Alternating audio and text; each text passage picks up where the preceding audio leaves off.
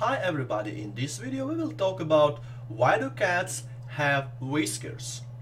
And let's start off with the thing that there's a mistake that people usually tend to make, assuming that the cat whiskers and human hair are alike.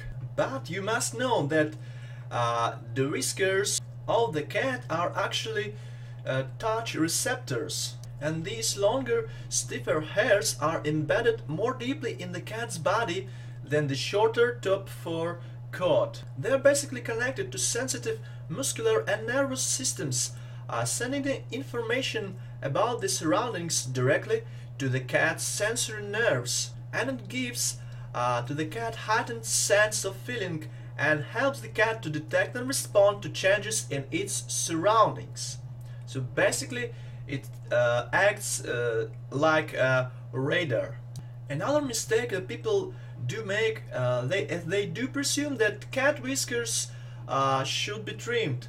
However, it is a wrong assumption, simply because grooming, trimming or cutting off a cat's whiskers is very dangerous for cats.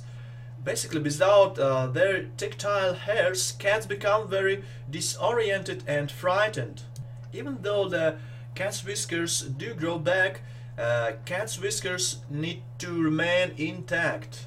Basically, a cat's whiskers can be compared to the touch receptors in humans' fingertips. Basically, cat whiskers do shed and grow back naturally, so they should be left alone.